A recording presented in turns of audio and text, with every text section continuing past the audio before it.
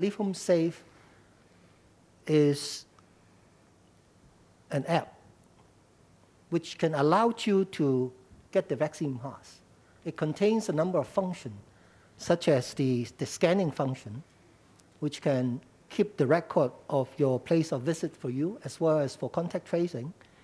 It also has a code for your rapid access to PCR testing.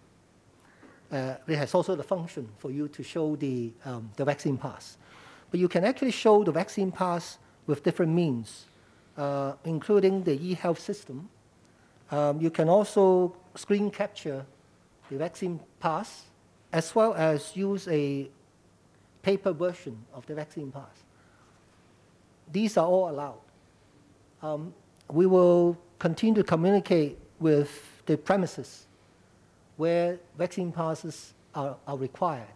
There is no doubt that the paper version is an acceptable form of a vaccine pass.